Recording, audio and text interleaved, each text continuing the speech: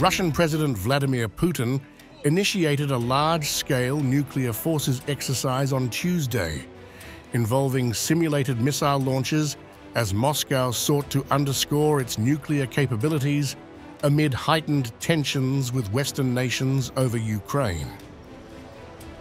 During a video briefing with military officials, Putin outlined that the drills would simulate the actions of high-ranking officials in a scenario involving the potential use of nuclear arms, including test launches of ballistic and cruise missiles designed for nuclear deployment.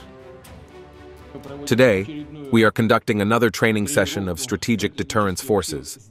We will practice the actions of officials in managing the use of nuclear weapons with practical launches of ballistic and cruise missiles. Putin, who has previously warned Western nations against intensifying military support for Ukraine, reiterated that Russia's nuclear arsenal remains central to its security framework.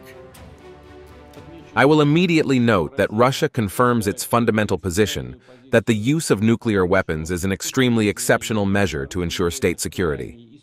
At the same time, we are well aware that it is the nuclear triad that continues to be a reliable guarantor of the sovereignty and security of our country, allows us to solve the problems of strategic deterrence, as well as maintain nuclear parity and the balance of power in the world as an objective factor in global stability.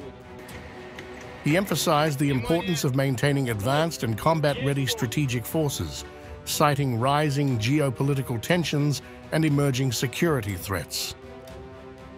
Given the growth of geopolitical tensions, the emergence of new external threats and risks, it is important to have modern strategic forces that are constantly ready for combat use.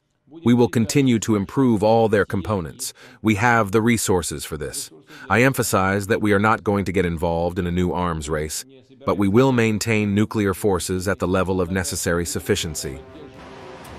In line with Moscow's nuclear strategy, the Kremlin continues to modernize its arsenal, focusing on missiles with enhanced precision, reduced launch times, and advanced counter-defense systems, according to Putin. This year, their equipment with modern weapons has reached about 94%. In accordance with the state armament program, we will systematically transfer the strategic missile forces to new missile systems of fixed and mobile basing, which compared to previous generations have higher accuracy, reduced launch preparation time, and most importantly, increased capabilities to overcome missile defense systems. Defense Minister Andrei Belousov added that Tuesday's exercise aimed to practice a coordinated nuclear response to a hypothetical adversarial strike, simulating a strategic offensive retaliation. Comrade Supreme Commander-in-Chief, in accordance with the training plan of the Russian Armed Forces, under your leadership, a training exercise on command of the Russian Armed Forces is being conducted, during which the strategic offensive forces will train launching a massive nuclear strike in response to a nuclear strike by the enemy. The exercise involved the launch of a Yars intercontinental ballistic missile, ICBM, from the Plesetsk launch site, hitting its target at the Kura range on the Kamchatka Peninsula. Additionally, the Novomoskovsk and Knyaz Oleg nuclear submarines test-fired ICBMs from the Barents Sea and Sea of Okhotsk, while Tu-95 strategic bombers launched cruise missiles in a further display of Russian nuclear readiness. Comrade Supreme Commander-in-Chief, the following are involved in the training: a strategic missile submarine of the Pacific Fleet, a Yars mobile ground-based missile system of the Strategic Missile Forces, a strategic missile submarine of the Northern Fleet, two Tu-95 strategic missile carriers of long-range aviation.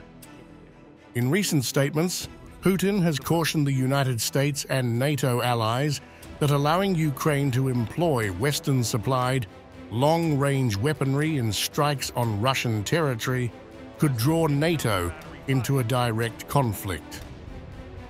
He also referenced a revised nuclear doctrine that could extend a nuclear response to include conventional attacks by non-nuclear states backed by nuclear powers, an apparent warning to Kyiv's allies.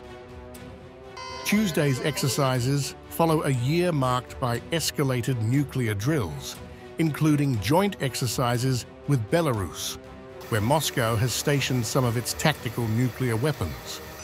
This ongoing show of force aims to bolster Russia's deterrence and signal its willingness to respond decisively to perceived threats.